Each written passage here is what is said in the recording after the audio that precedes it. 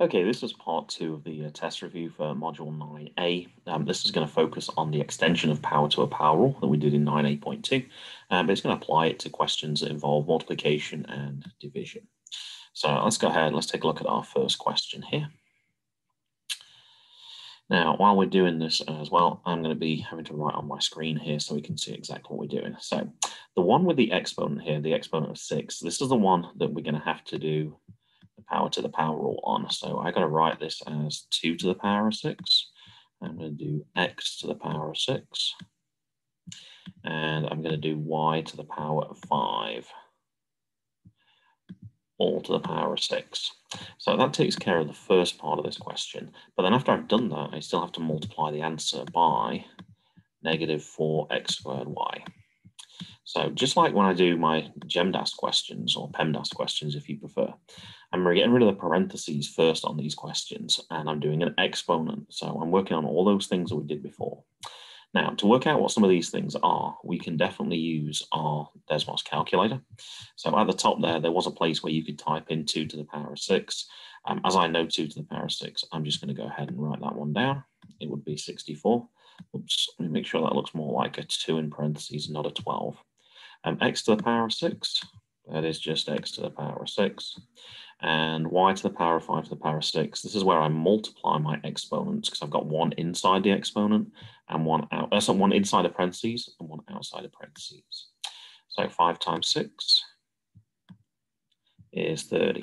But I still need to multiply by, I'm just going to make that a little clearer so I don't think it's subtract, negative 4x squared. Oops, that was not very good. Negative 4x squared y. Now, as we work on this, we're doing numbers first, letters second, alphabetical order. So I got 64 times negative 4, which I can go ahead and I can use the Desmos calculator for. I will tell you that that is negative 256. And notice by doing that, you can get rid of some of the answers that don't contain negative 256. Now, once I know my next term, I will actually know what the right answer is. So I won't even need to finish the whole question. So we have 6. And that's a 2, very poorly drawn. 6 add 2 is 8. So I actually know that the correct answer for this one, therefore, is going to be this answer here. If you check with the y's, y to the power of 30. This is y to the power of 1, of course, if there's no exponent. 30 add 1 is 31. And therefore, you can pick that answer there as well.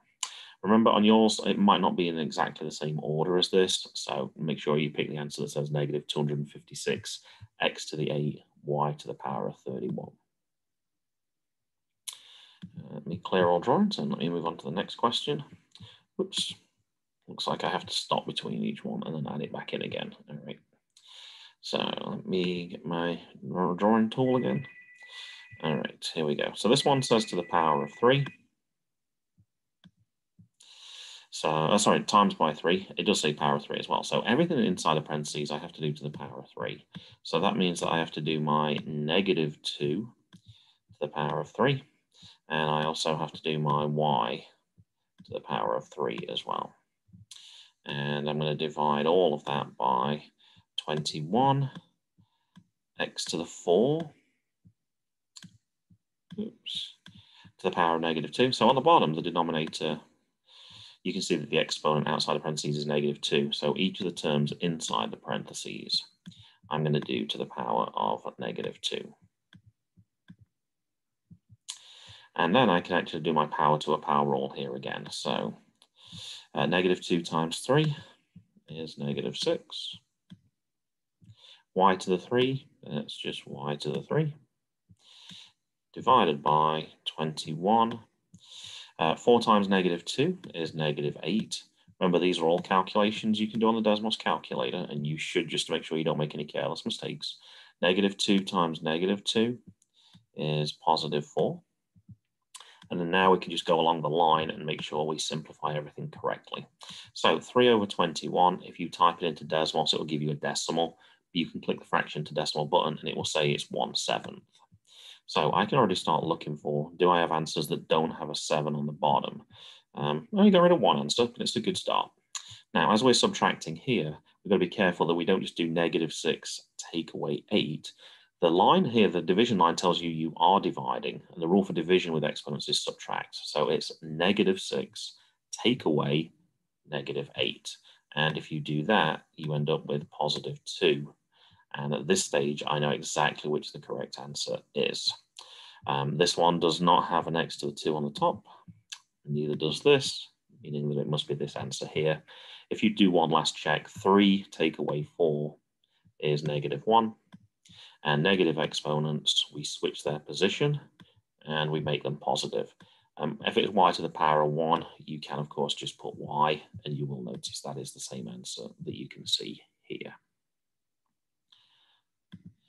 All right, so let's scroll on to question 3. Oops, I forgot to clear all my drawings. I will go ahead and do that now. There we go. This one, with this being a fraction with the parentheses going around the whole thing, all these terms are to the power of 2. So what I can do is, before I do each term to the power of 2, which you can absolutely do if you wish, it's easier if we actually simplify this fraction first before we actually start. So that's actually what I'm going to do here. So -3 divided by 6. If I check on my calculator, it will say -1/2. I'm not going to put the 1 here yet, because I know in a minute I'm going to have other terms up here. So when I divide, I subtract exponents. 2 take away 1 is 1. So I could put the power of 1, but I don't have to. 4 take away 3 is y to the power of 1. So once again, y, I don't need to put the power of 1. And the z, there's actually no other term to put in here. So I'm just going to leave that here, as it's just the only term that has the z in it. So by simplifying first, you actually have less terms now to do the power to the power on. Originally, I'd have had 1, 2, 3, 4, 5, 6, 7 terms. And now I only have 1, 2, 3, 4. So I made my life a little bit easier here. So I'm going to do, actually, I am going to put that 1/2 back here, because as I type this in, I want to do -1/2 squared. I want to do x squared.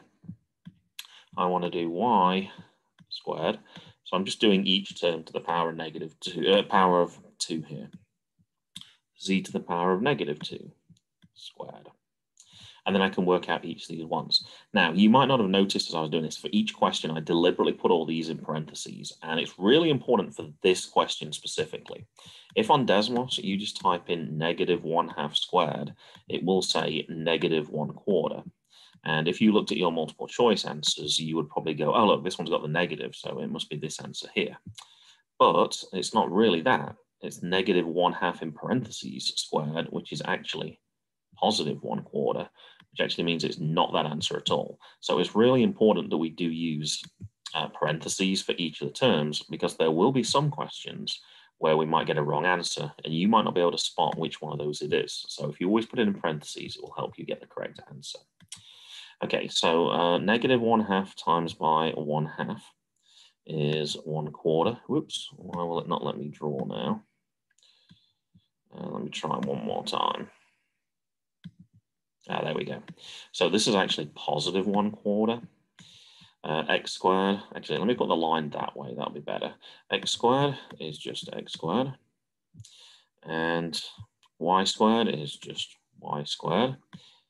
And I can probably pick out the answer already here. This one doesn't even have an x squared in it. This one doesn't have a y squared in it. So I'm pretty sure it's this answer at the bottom here. -2 times 2, using my power to the power, is -4. But anything with a negative exponent, you can switch the position and you can move it to the bottom. And therefore, we can see that that is the correct answer. Right, clear all my drawings. Let me go down to question 4. And let me open up my drawings again. All right, so this one, same thing. As it's a big fraction, all to the power of -2, I could simplify this first. So there's only one number here. It's just 4. So we'll start with that. 3 take away -3 is 6. Use Desmos for when you're doing subtractions with negative numbers. A lot of people get careless and just do 3 take away 3. It's 3 take away -3. B to the -2 and 1. So -2 take away 1 is -3. And this one just has a C on the bottom, so I'm just going to leave a C on the bottom for this question. And it's all to the power of -2. So first one to do then is 4 to the power of -2. So now I am using my power to a power rule. Now I've simplified. And sometimes it's worth just checking what this is straight away before you even look at the other terms. So it'll give you a decimal. And we should know that that's because the negative exponent gives us fractions.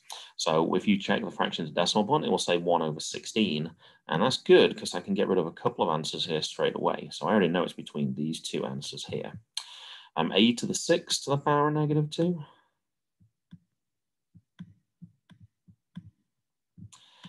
B to the negative 3 to the power of negative 2. And still on the bottom of this fraction, I have c to the power of negative 2 as well. So there's not much I can do with that right now. So 6 times negative 2 is negative 12. So I can put a to the negative 12 here, but I know that I'm immediately going to move it to the bottom because of that negative exponent. Negative 3 times negative 2 is positive 6. So I can just put b to the power of 6 here. So it certainly looks like it's this. Oh, actually, they both have a b to the 6 in. All right, I guess I'm going to keep going. And oh, this is the one that has a to the 12 on the bottom. So I think it's this one here, but we'll just check. And c to the negative 2, so negative exponent. So switch the position. If it's on the bottom, move it to the top, and you can make it positive. So yes, it indeed was that answer there. Let's move on to question 5.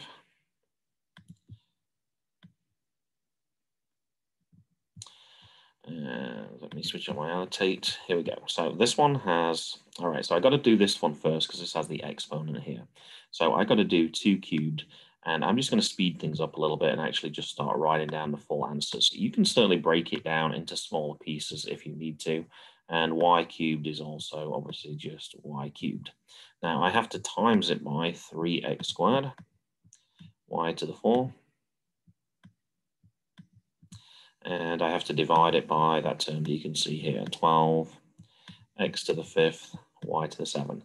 So with questions with fractions, remember what we're going to do is we're going to simplify the top, we're going to simplify the bottom, and then we're just going to divide. So I got 8 times 3, which is 24. X to the 3 times x to the 2. When we times, we add exponents, so that'll be x to the 5. And 3 add 4 is 7.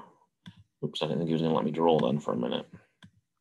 And the bottom, there's nothing we can do down there, so I'm just going to leave that just like that.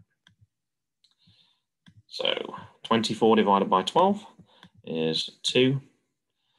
You can subtract exponents here. 5 take away 5 will give you 0, and anything to the power of 0 is 1. Or just from middle school, remember if you have the same terms on top and bottom for a fraction, you can just go ahead and cancel those straight out. So you could just actually write the answer for this one straight away. And the answer is 2. Let me clear all my drawings. And I think there's one more question. Oops. I think there's one more question down here. There we go. We got one final question. So let's take a look at that. Let me clear that horrible line in I had here.